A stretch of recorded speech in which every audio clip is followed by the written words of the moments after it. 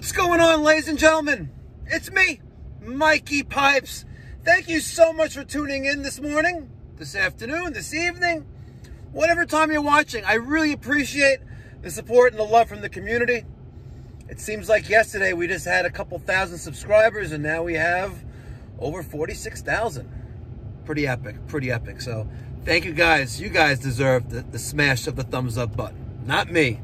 You guys do.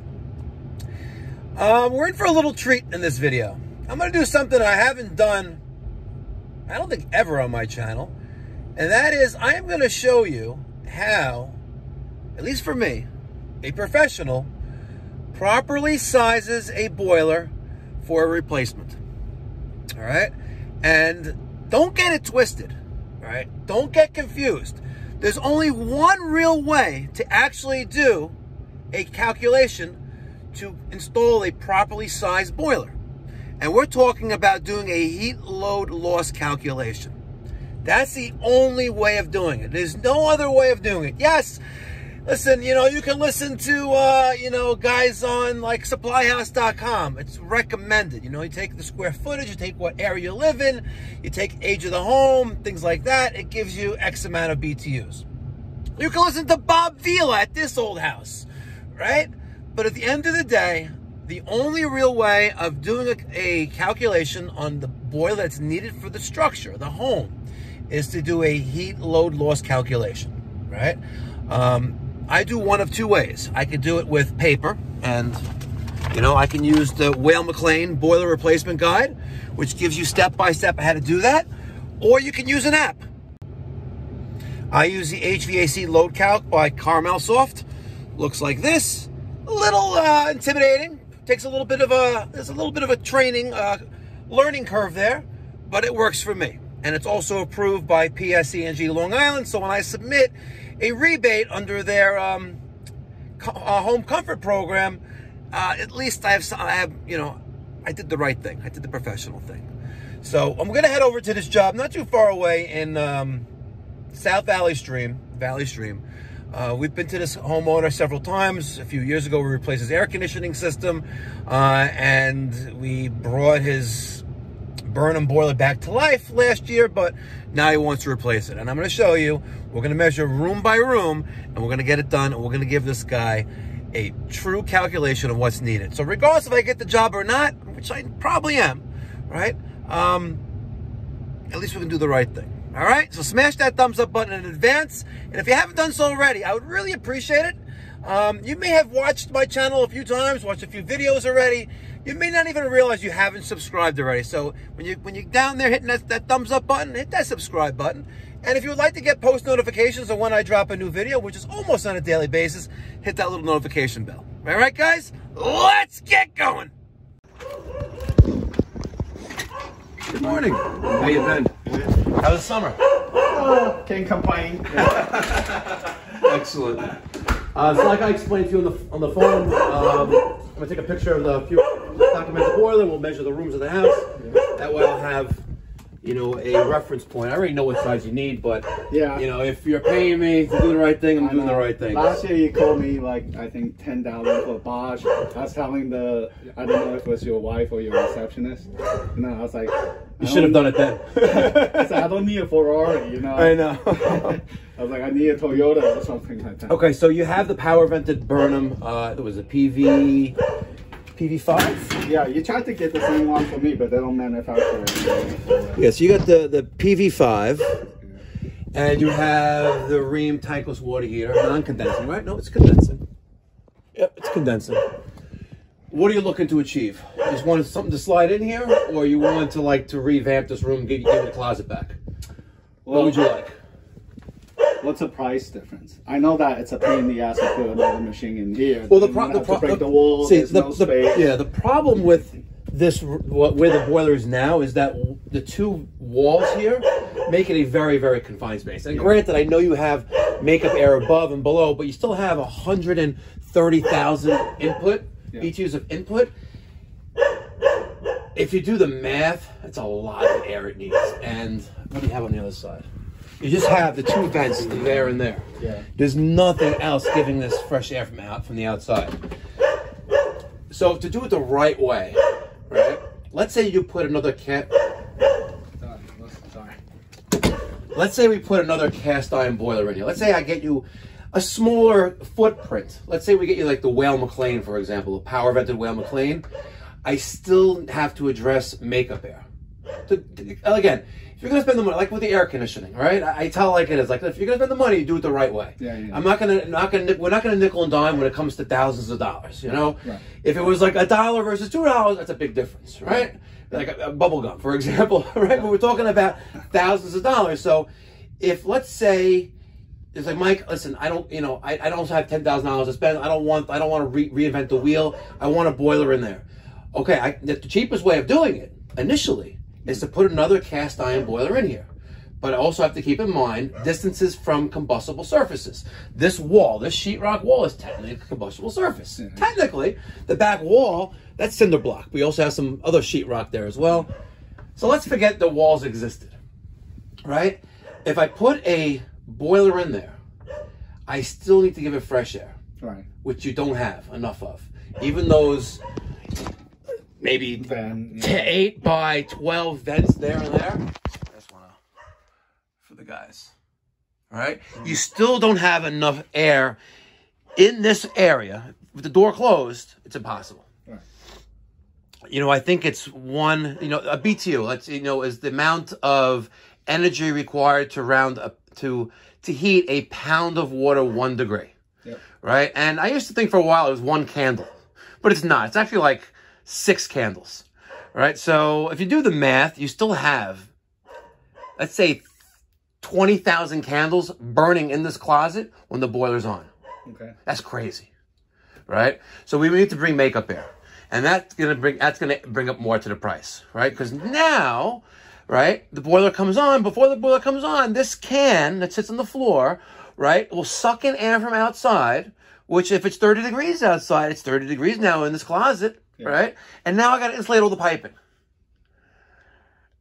You have the potential to create more harm than good because now pipes are going to freeze. Right. Okay? So at the end of the day, because of what we're working with, the best solution is to put a machine in that it sucks in its own fuel, its own combustion air from outside, and of course, vents outside. And I think, and I think your best bet is, some kind of wall hung system. Yeah. Whether that's Bosch, which I love, you can go with the Bosch. I know. I follow you on. Okay, but you know what? But as technology evolves and things get more and more advanced, right? They're not the only player in the market, and they never were. Mm. I just happen to like Bosch because I think it's a great solid machine. Daniel went on one last week, 10 years old, or maybe 12 years old, to do annual maintenance on this machine in Atlantic Beach, which is near the water, right? It's a wall hung system. The thing looked like it was brand new. 10 years old. It looked like it was brand new. That speaks volumes of the reputation of the product. I know. But okay, so now let's talk about, realistically, right? So Bosch makes, their flagship, which is the green therm. The green therm? Yeah, the green therm is their condensing combi boiler, right? Yep. They also make a boiler only if you want to keep the tankless water heater.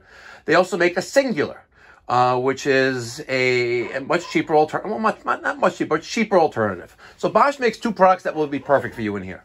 That's one manufacturer. We also have Whale McLean. Whale McLean makes this nice machine called the Ecotech, which is great for you because you have multiple heating zones here. How many heating thermostats you have? 3. 3, right? You have 2 zone valves here. I saw the check valve there, but I saw the 3 return pipes in the rear, which are right there, all 1 inch and 2 3/4 returns right there, right? What's great about the Whale McLean Ecotech is that built into it, it can handle 3 zones. Wiring for 3 zones. I still got to do all the piping, all that good stuff, but wiring for 3 zones. And it's also a combi. What's different about the Whale McLean than Bosch, and there's one other manufacturer that I like that I haven't mentioned yet, but we'll talk about it in a second. The piping underneath, right? On the Bosch, it's restrictive a little bit. Okay. Right? On the Whale McLean, it's not. That's right. So you have full 1 inch out of, supply and return heating side, for space heating, and full 3/4 on domestic cold water and domestic hot water outlet on the domestic side. If you look at the Bosch and even Burnham, which I haven't even talked about yet, it's restrictive there. right? Because they're actually, Burnham's machine called the Alta is actually, the manifold, the hydraulic separated manifold is actually imported from Europe. And there, it's like, I don't know, things are different over there in Europe, I tell you. Right? Very different than America. But listen, we have the imperial system, right? They have the metric, so forget them. All right, so you have a 3-zone boiler. We don't really have that much room here to work with, but you need to tell me what you want to do. How old is the tankless water heater? Probably 5 years old. Okay. Have you been flushing out every year? I haven't flushed it. You haven't flushed it out at all. All right. So when you come, you might want to flush it. Now, I know this is a very I know loaded question to ask, but is there a budget that I need to stay within? And I don't expect you to answer it, but well, here's the thing, right? Last year when you were here, I told you I'm not. You're not spending 10. I'm not planning on staying here. And now you're planning on staying here? No, I'm still not. Okay. Probably another 2-3 years. Right. So again, I want something that works. I mean, if I'm staying here, I go with your recommendation. I go Bosch. Okay. The greatest, right? Okay. But when I move, if I'm still in the Nassau area, you do Suffolks and things like a little bit of Suffolk. Yeah, then I'll have you come in and do the Bosch for me. But like I said, I just want something that works, that's reliable, All right, then as much as it pains me to say this, we're going to have to add a cast iron boiler. Okay. Right, power vented. Okay. And... well, what's the price difference between the wall hung and... I know that things have gone up. So here's the thing, right? If I give you a traditional cast iron boiler, I don't have to redo all the piping in there. Okay. I got to redo some of it, right? To take this boiler out and put another cast iron boiler in. Right. But if I put a wall hung system in here, there's only one place where it's going to fit, and that's that wall, which means I got to move everything over. Okay. Which means I really got to, and this is not like I could spend, I'm being attacked by, by the, if I have to, it's not like it's a confined space. Right. It's not like I can work in here with 2 other guys, another mechanic and a helper. It's basically just one person in there the whole time. However, I know, just hear me out for a second. Imagine you make this little, and I know you plan on moving, but imagine you make this corner of the house, get rid of these walls, right? And you make this like a showpiece. Let's say money was no object, just for a second, and I'll give you an idea of what that's going to cost, okay. Right? Let's say we rip all this stuff out. I put a nice piece of wood or black plywood or even diamond plate on the wall. Diamond plate is that like shiny stuff. Mm-hmm. It looks like diamond plate, whatever. It's hard to explain. And I put one machine on the wall right there in the corner. You get rid of this wall here, or you keep the wall there, right? But when your future buyer sees this, they'll be like, oh shit, I got to buy this house now. All right, so the first thing I like to do is make a chart. So let's make this chart. And we have room size. And we have baseboard. You need a laser measurement? Yep, I got it. All right, so we're going to start with this room here. We have a small piece right here. We're going to take a measurement of the room. All right, so the second floor hallway was 3 by 11. I have 2 feet of baseboard, slant fit number 30. A big thing to remember about that is that every foot at 4 gallons per minute will give you 610,000 BTUs at 180 degrees of water. If I slow that down to 1 gallon a minute, the rate of flow, I'm only going to have 580 BTUs per linear foot at 180 degrees. If I drop that 180 degrees to 140 degrees, significant difference, right? 40 degree difference.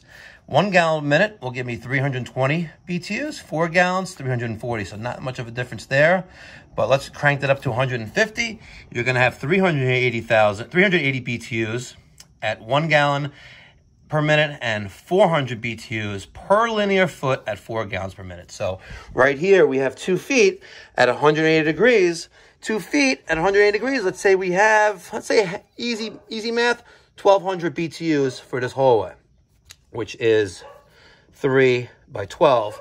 And as you were saying, this area is cold, Yeah. Because this is not enough. It's definitely not enough. But this room, which is 11 by 26, has 24 feet of baseboard, right? Let's do some quick math. So this room is 14,400 BTUs with 24 feet of slant fin number 30. And this room is comfortable. It is. Yep. Okay, ladies and gentlemen, so as you can see, I broke things down into two different columns. And when I got downstairs, I got a little messed up a little bit. But second floor, I documented the size of the hallway and the size of the large room, square footage, and also the size of the heat elements that are in there, slant fin number 30. When I got down to the first floor, we have the original structure of the house, which is entirely in-floor hydronic radiant heat, right? So in that case, I just took the measurement of the entire square footage of that area and marked it radiant. And then the kitchen, we had, I think, 14 feet of baseboard in a 15 by 17 foot room. So now I have all my data. I'm gonna punch that into my load calculation app, and we're gonna see what number we have as far as how many BTUs this house has. Ladies and gentlemen, before I get started in showing you how I do the load calculation, I just wanted to share how we just got in a special delivery. Not only did I get a few brand new 40 and 50 gallon A.O. Smith water heaters and a few Toto Drake toilets, and amongst some other things, flue pipe. You need flue pipe, right? Flue pipe! Brand new. Winter 2022. Look at this. That's the back of a long sleeve t-shirt. Long sleeve t-shirt. This is the Mikey Pipes Winter 2022 long sleeve tee. It's featuring the Bosch IDS 2.0 heat pump condenser in the back. If you ain't testing, you're guessing. And the front, full color Pipe Doctor Home Services. Epic, epic. Ladies and gentlemen, I will get these to you out the door, to your door, for $21 in the entire 50 states of the United States. To your door, one for $21. Or if you really want a great special, delivered to your door, two for $35. Ladies and gentlemen, two Pipe Doctor genuine authentic winter 2022 long sleeve t-shirts, two for $35 to your door anywhere in the United States. I'll ship that by USPS first class mail. Mikey Pipes don't disappoint, ladies and gentlemen. Look at the quality, look at the color on that. Look at me, it's me, Mikey Pipes. Venmo, CashApp, PayPal, Zelle, you name it, Bitcoin, Ethereum, even Litecoin and Doge. My prices are insane. Email me, Mike at mikeypipes.com. Details in the description box down below. Now let's go calculate the load for this house. All right, ladies and gentlemen, so now I'm back at the shop, actually my home office, and I put together, well, I calculated all of the numbers. So let me show you what we have here. But I also want to stress the fact that it actually says it right here in the Whale McLean boiler replacement guide. And this should not, there it is, right there. This should not be, written in stone. This, things change, but there's nothing like doing a manual J calculation. One thing to keep in mind when dealing with hydronic heating with an existing structure where it's replacing the boiler, we could measure, all the rooms. We can measure all the windows, the heights, skylights, windows, direction of north, azimuth of the sun, type of insulation in the walls. But at the end of the day, if we have 10 feet of baseboard, right, in a room, right, we know that 10 feet of baseboard will give approximately 6,000 BTUs of heat output. And that's given 180 degrees of hot water running through 3/4 inch tubing with the aluminum fins on it, right? And again, approximately, right? Because we do know that it's based on flow rate and based on temperature. So 180 degrees, like I said earlier, 4 gallons per minute. This is straight from Whale McLean. 4 gallons per minute is 610 BTUs per linear foot of slant fin, number 32. I think it's number. Let me look it up for you. Let me not guess. We're actually gonna check. Here it is. Here is the slant fin rating chart for residential baseboard. Now you can see here element number 30 to number 75 baseboard with a 3/4 inch, and they call it the E75 element. Here's our temperatures for low temperature boilers, right? So if below 150 degrees, 145, we are going to condense, right? And on a cast iron boiler, that's no bueno. So this highlighted area in yellows, 110 to 140. Look at the BTUs at 1 gallon per minute at 140 degrees, 320 BTUs. But when we jump up to 180 right here, right, 1 gallon per minute, we're at 580. 4 gallons per minute, we're at 610. So for sake of argument, we're going to use 600 BTUs per linear foot of slant fin number 30 fin 2 baseboard. All right, so we have my second floor room. Now keep in mind, it says here crystal clear as day. Now, we're dealing with an existing structure. If we're dealing with a new construction or major renovation and we're replacing the heating system or installing a brand new heating system, yes, you have to do a load calculation. You have to determine exactly what that room needs, because guess what? You're going to install the heating. If it's baseboard, you're going to install elements that's required of that. If you're putting in-floor hydronic heating, right? Guess what? 3/4 inch PEX, 10 inches on center, back and forth, back and forth, back and forth. You're done. You're done at 120 degrees. The room is nice and toasty. That first 5.5 feet of that room is going to be nice and toasty. I've done it many, many times. It works perfectly. And it's the most efficient way of heating. Okay? But it says here right here, in most cases, it should not be necessary to make a detailed calculation. But if it is required for any reason, use the latest ASHRAE handbook, right? And you're going to use this book, which I have here. Where is it? Hold on, let me get it for you guys.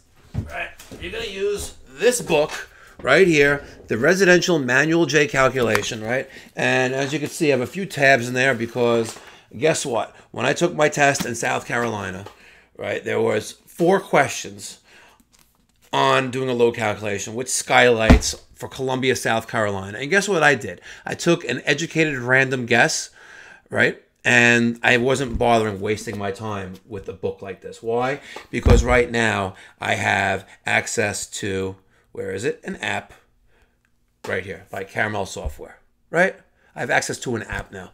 I'm not going to waste valuable time answering questions when it's really not that important on a test. Okay? But if you're doing new construction, major renovation, and you need those load calculations, you got to do it. Okay, my second floor room. We had a size, and I have the numbers here. We have a size.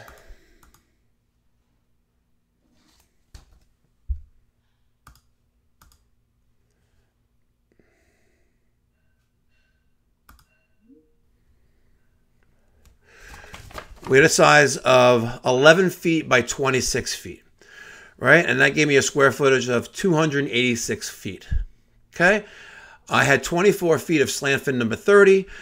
24 feet times 600 gives me 14,400 BTUs, which is a zone.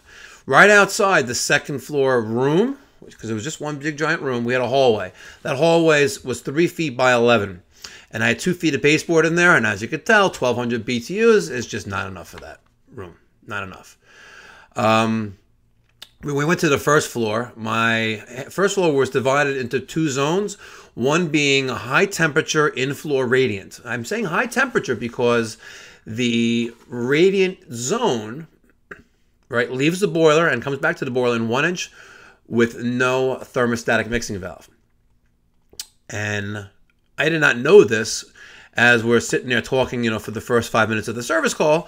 I had no idea he had radiant. No idea whatsoever. And once we got downstairs and he told me I got radiant, I'm like, huh? You got radiant? Like, I didn't see any mixing valve in there. And sure enough, he didn't. And as I left the house, I asked him, I was like, is the floor hot to the touch? He goes, not really. So I don't know how deep or how well installed that radiant in-floor system is. So for the sake of argument for this particular calculation, we're making the radiant heat, right, considered high temperature. So that's 672 square feet. We're using 180 degrees. And that gives me a little under 30,000 BTUs at 20,568 BTUs required. Kitchen, 17 feet of baseboard in a 208 square foot room gives me 10,200 BTUs. So that's giving me a total BTUs of 55,368. And I took the liberty. I did a few calculations right here, right? And let me just make this a little bit bigger so you guys can see it a little bit better. Let's see if that's enough. There we go. Bingo. Okay, so let's focus on here right now. These are the four models. And I forgot about Lochinvar, but those are the models that I would recommend. And that would be the Lochinvar Noble Fire Tube Combi. So my apologies, Mike Knapp and Lochinvar. Show me the love. Maybe I'll be less forgiving. All right, let's start with traditional cast iron. There's only one that I would recommend, and that would be the Whale McLean CGI-4. That gives you a gross IBR output of 66,000 BTUs, which is perfect for this installation replacement. From there, keep in mind, if I'm putting in a cast iron boiler, I need to address makeup air, and that will be done with fan in a can. When I put fan in a can in, I use field controls. Here it is, fan in a can, CAS4, combustion air system. What really makes this thing great is that it wires to the boiler, and when there's a call for heat, the fan in the can system will come on, the proving switch will turn on, proving that there is fresh air being brought in from the outside into the boiler room. The one negative effect is that now we have potential sub-freezing temperature being introduced into a confined space, which is supposed to be insulated, right? Conditioned space. And we have the potential of freezing up things. Does it happen? Absolutely. Have I ever seen it happen? Absolutely. Will it happen again? Absolutely. So if I'm putting in fan in a can, now I also need to insulate the piping, bringing more and more expense. When you factor in all of these scenarios, it makes perfect sense to go with a reliable and dependable wall-hung system. Some people, some viewers in the trades, even armchair technicians right now watching this video, they're armchair technicians. They're sitting in their armchair, they're lazy boy, they're typing away like wall-hung junk, Mikey Pipes, wall-hung junk. Well, that can't be any further from the truth. You know what? Some manufacturers are more prone to problems. In case in particular, the manufacturer that I used to love and install many, many, many times for many, many, many years. I thought it was a great product, a really, really great product, until it wasn't. But nonetheless, if we're doing a cast iron boiler, we need to bring in fresh makeup air, and hence field and controls, fan in a can, CAS4 for that. Now, let's talk about 3 potential systems for this customer. I am actually going to recommend either the Bosch Singular 4000 or the Whale McLean Ecotech ET880. Yes, ET80. One thing I don't like about the ET80 is that it only has an 8-to-1 turn-down ratio on the modulating gas valve. And unlike the more higher capacity models, we have a 10-to-1 turn-down ratio. So that's the one thing I don't like about the Ecotech 80. I've never installed one. I've looked at one. Daniel and I almost took one apart. If they would have let us, we would have really gotten balls deep into the system, and we would have been taking it apart. Bosch Singular 4000, it is their introductory combi system manufactured by Bosch. Granted, it's made in South Korea. Granted, it's made in the similar factories of other South Korean companies out there. But it's a Bosch, ladies and gentlemen. It's a Bosch. And let me tell you something. Mike Holmes endorses a Singular. Guess what? Mikey Pipes endorses a Singular as well. It's a great product. We've installed a couple of them over the last couple of years. I think it's a cost-effective solution. If money is no object, and some cams it isn't, you go with the Bosch Green Star. Green Star? Green Therm? I keep getting those confused.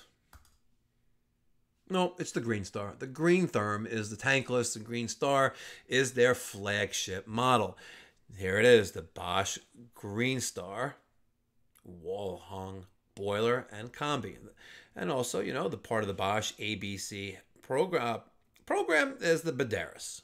All right, so we have the Badaris, the GB162, great machine, and we have the Singular, right? So let's go back to here. And for US Boiler, let's not forget about our folks over at US Boiler. Burnham makes the Alta. I would go with the 136. And like the Singular 4000, we have a modulating gas valve. With the Alta, we go down even lower to 13,600 at minimum fire rate to as high as 120. Yes, I know 120 is way overkill, but when we have multiple domestic hot water demands, the Alta 136 will be a much better suited for this home. Even though they have one bathroom, we do have one bathroom, we do have a washer, we do have a kitchen, and we do have a rather large home with multiple occupants. Sad they only have one bathroom. It should be more, but it is what it is. So there, ladies and gentlemen, are the the 4 recommendations that I would recommend for this home, replacing this PV 205 by Burnham. There it is. Let me get your thoughts and feedback down in the comment section down below. Thank you so much for watching. If you would like me to create more educational content like this, for example, like how I size a boiler. Now, we're not talking about a furnace, we're talking about a boiler. A boiler uses flame to heat water. A furnace uses flame to heat air. So when we're heating with a furnace, you know, we're doing a load calculation. And listen, if the house needs 80,000 BTUs, you want to get as close to that without going under for the furnace, right? For a design temperature of 70 degrees that we utilize here in New York. All right, guys and ladies, thank you so much for tuning in and watching. Make sure you smash that thumbs up button. I would really, really appreciate it. And it helps me motivate me to create more great and amazing content like this. And I really am humbled, so humbled by the community.